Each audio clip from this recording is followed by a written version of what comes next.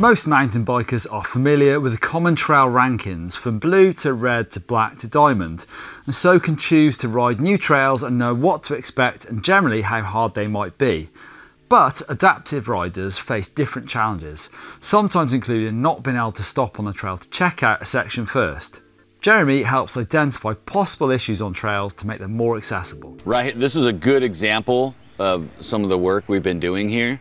You see right here is the original line, leads up to this tree gate, and in a bike this long, with that line, I'm coming at this tree gate at an angle. And you see the trees kind of grow apart, so I kind of have to ride up them a little bit with the width of this bike. So what we did was create this alt line here, and it lines me up at a 90-degree angle so I can take on that tree gate, no problem. Looks pretty tricky still. I guess maybe I've done it so many times it doesn't seem tricky anymore, but I have flipped over on this before. It's happened.